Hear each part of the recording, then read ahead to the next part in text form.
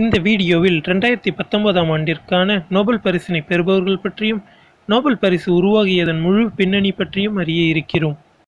Group 1, group 2 போன்ற தேர்வுகளுக்காக தயார் செய்பவர்களுக்கென்று துறை ரீதியாக அதிக குறிப்புகளுடன் தனித்தனி வீடியோக்கள் பதிவேற்றம் செய்யப்படும். கீழே டிஸ்கிரிப்ஷனில் தரப்படும் அந்த வீடியோ லிங்குகளை கிளிக் செய்து அந்த குறிப்புகளை நீங்கள் காணலாம். மேலும் இது போன்ற தேர்வுகளுக்கான குறிப்புகளை பெற தமிழ் பிரியன் சேனலை சப்ஸ்கிரைப் செய்யுங்கள். தமிழ் பேசும் நல்லுலகிற்கு தமிழ் பிரியனின் இனிய வணக்கங்கள். விழுவது வீழ்ச்சி என்று விழுந்தே கிடப்பதே வீழ்ச்சி. நோபல் பரிசானது 1901ஆம் ஆண்டு முதல் வழங்கப்பட்டு வருகிறது. இப்பரிசை உருவாக்கிய ஆல்ஃபிரட் நோபல் ஸ்வீடன் நாட்டைச் சேர்ந்தவர். 1833ஆம் ஆண்டு பிறந்த அவர் வேதியியல் மற்றும் பொறியியல் ஆகியவற்றில் நிபுணத்துவம் பெற்றவராக திகழ்ந்தார். இவரது ஆகச்சிறந்த கண்டுபிடிப்பு டைனமைட் எனப்படும் வெடிப்பொருளாகும். இவர் இந்த டைனமைட்டிற்கு காப்புரிமை பெற்று பல்லாயிரம் கோடி ரூபாய்களை ஈட்டினார். ஆல்ஃபிரட் நோபல் புகழின் உச்சத்தில் இருந்தபொழுது அவரது சகோதரர் ஒரு விபத்தில் உயிரிழந்தார். இதனை அன்றைய ஊடகங்கள் திரு ஆல்ஃபிரட் நோபல் இறந்தார் என்று செய்திகளை வெளியிட்டன. அத்தோடு நில்லாமல் சில பத்திரிகைகள் மனித இனத்தை அழிக்க வந்தவர் இறந்தார் என்றும் செய்திகளை வெளியிட்டன. இச்செய்திகளைக் கண்டு மிகவும் மனவேதனையுற்றார் ஆல்ஃபிரட் நோபல். வரலாற்றின் பக்கங்களில் தான் ஒரு கெட்டவனாய் சித்தரிக்கப்படுவதை விரும்பாத ஆல்ஃபிரட் நோபல் தனது கடைசி உயில் மூலம் பல கோடி ரூபாய் மதிப்புள்ள சொத்துக்களை கொண்டு நோபல் பரிசை நிறுவினார். அவரது நினைவு தினமான டிசம்பர் 10ஆம் தேதி நோபல் பரிசுகள் வழங்கப்படுகின்றன. அமைதிக்கான நோபல் பரிசு மட்டும் நார்வேயிலும், இயற்பியல், வேதியியல், இலக்கியம், மருத்துவம், பொருளாதாரம் ஆகிய மற்ற பிரிவுகளுக்கான நோபல் பரிசுகள் ஸ்வீடனிலும் வழங்கப்படுகின்றன. நோபல் பரிசானது இயற்பியல், வேதியியல், இலக்கியம், மருத்துவம், பொருளாதாரம் மற்றும் அமைதி என 6 பிரிவுகளின் கீழ் வழங்கப்படுகிறது. ஒவ்வொரு ஆண்டும் இந்த 6 பிரிவுகளின் கீழும் அளப்பரிய சாதனைகள் செய்யும் நபர்களுக்கு வழங்கப்படும் உலகின் தலைசிறந்த விருதாக நோபல் பரிசு கருதப்படுகிறது. உடலியல் துறையில் புதிய கண்டுபிடிப்புகளை நிகழ்த்தியதன் மூலம் மருத்துவத்துறைக்கு அரிய பங்களிப்பை வழங்கியதற்காக அமெரிக்காவின் ஹார்வர்ட் பல்கலைக்கழகத்தில் பணிபுரியும் வில்லியம் G.K. லின் என்பவரும், அமெரிக்காவின் ஜான்ஸ் ஹாக்கின்ஸ் பல்கலைக்கழகத்தில் பணிபுரியும் கிரேக் எல் செமன்ஸா என்பவரும், பிரிட்டனின் ஆக்ஸ்போர்ட் பல்கலைக்கழகத்தில் பணிபுரியும் பீட்டர் ஜே ராட்கிளிஃபும் மருத்துவத்துறைக்கான நோபல் பரிசுக்கு தேர்ந்தெடுக்கப்பட்டுள்ளனர்.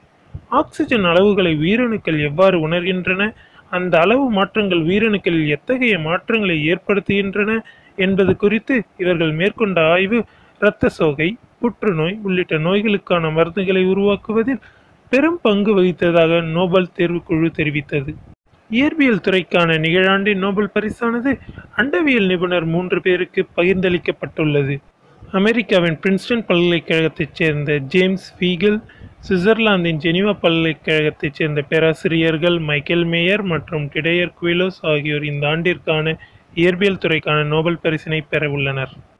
பெருவெடிப்புக்கு பிறகு நமது அண்டம் எவ்வாறு உருவானது என்பதற்கான கோட்பாடுகளை உருவாக்கியமைக்காக அவர்களுக்கு இந்த பரிசு வழங்கப்படுவதாக நோபல் தேர்வுக்குழு தெரிவித்துள்ளது.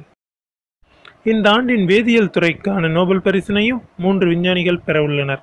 அதன்படி விஞ்ஞானிகள் Stanley விட்டிங்ஹாம், John B குடெனாஃப், Akira Yoshino ஆகியோர் இந்த ஆண்டு வேதியியலுக்கான நோபல் பரிசுக்கு தேர்வாகியுள்ளனர். விஞ்ஞானி அகிரா யோஷினோ ஜப்பானைச் சேர்ந்தவர். ஸ்டான்லி விட்டிங்ஹாம் பிரிட்டனைச் சேர்ந்தவர் ஆவார். இவர் தற்போது நியூயார்க்கில் உள்ள பிங்ஹாம்டன் பல்கலைக்கழகத்தில் பணியாற்றி வருகிறார். விஞ்ஞானி ஜான் பி குடெனாஃப் அமெரிக்காவைச் சேர்ந்தவர். இவரது வயது 97 ஆகும். இதன் மூலம் அதிக வயதில் நோபல் பரிசு பெறுபவர் என்ற பெருமையை ஜான் குடெனாஃப் பெற்றுள்ளார். இந்த 3 விஞ்ஞானிகளும் லித்தியம் அயன் பேட்டரிகளில் மேற்கொண்ட ஆய்விற்காக நோபல் பரிசு வழங்கப்படுவதாக நோபல் குழு தெரிவித்துள்ளது. மூவரும் கண்டுபிடித்துள்ள மேம்படுத்தப்பட்ட லித்தியம் அயன் சக்தி வாய்ந்த பேட்டரி தற்போது மொபைல் போன்கள் முதல் மடிக்கணினிகள் மற்றும் மின்சார வாகனங்கள் வரை அனைத்திலும் பயன்படுத்தப்படுகிறது.